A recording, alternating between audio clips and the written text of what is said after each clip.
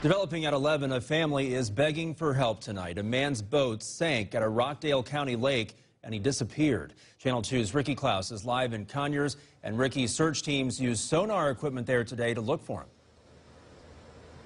That's right, but still there is no sign of Troy Cobb, and his family is heartbroken. They wish rescuers were out here now at Black Shoals Park searching through the woods and on the lake, but the search ended and will resume tomorrow morning.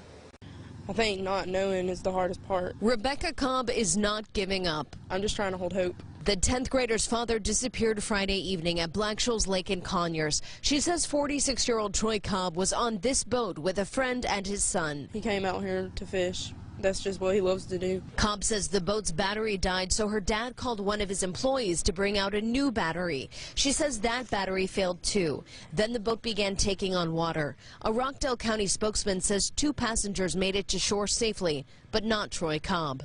He's a great person. He's so caring, and he loves everybody. He would help anybody. He wouldn't.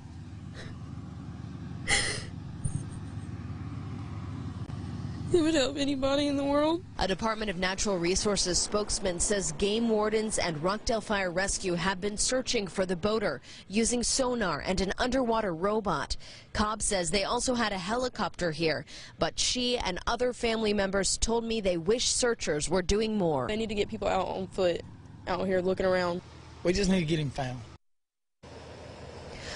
Cobb says she was recently notified that the investigation has shifted to a death investigation. Searchers are expected out here again tomorrow. Reporting live in Rockdale County, Ricky Klaus, Channel 2 Action News, Night Beat.